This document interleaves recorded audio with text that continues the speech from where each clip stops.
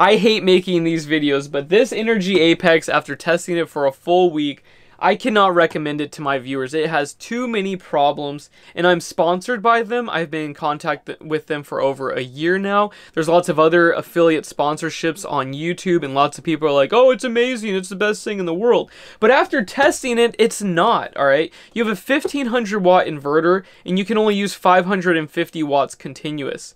That's ridiculous. The next problem, the EC8 plugs. They want you to put heat shrink over it, and guess what? It's not a waterproof plug. When you put heat shrink over it, you have to seal the sides, and I can't find a solution. They're not advertising one. I haven't seen anything on their website.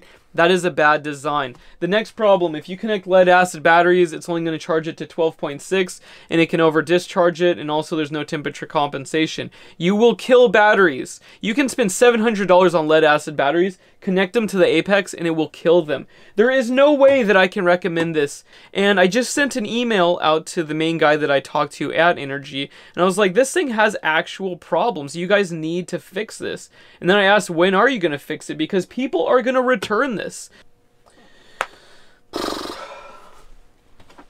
Oh my god. What is this?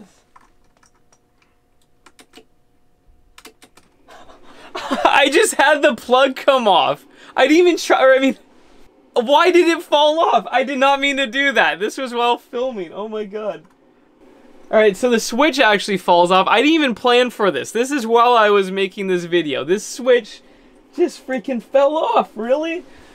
Oh my god. This should not happen. This should be durable. Okay? Okay. This switch just broke. Come on. This is just bad. You can't sell it like this. This is not... Whoever's designing it, you guys need to fire your engineers. Whatever engineers you currently have are missing a lot of problems. Okay, a lot of problems. I was super excited by the specs and the price and stuff, but no way. You guys can't sell something like this. This is not good. So I don't want to turn this into a rant, but yeah, I just sent them an email saying everything that I just told you guys. I just want you guys to understand what I'm seeing on my end. I would feel like I'm doing a disservice to humanity if I told you guys to buy this thing. And you know what? I hope Inergy makes a new one. I'm pretty sure that they probably made a couple hundred or thousand of these things, and I don't know what they're going to do with them, but they're going to be returned soon because anybody using this for a permanent installation, there's no way. The main advertisers of the Inergy Apex affiliate commission-wise are the prepper channels. So people that are prepping for doomsday or disasters, they love selling these, alright? They sell tons of them. I'm like one of the lower affiliates. Those guys sell tons of them. And I understand why, because no one's testing them in the prep community, because they don't need to use them. They throw them in their garage, and then they let it sit there for a couple of years. But people that watch my channel need to depend on this every day, and there is no way that they can depend on this. The switch just fell off.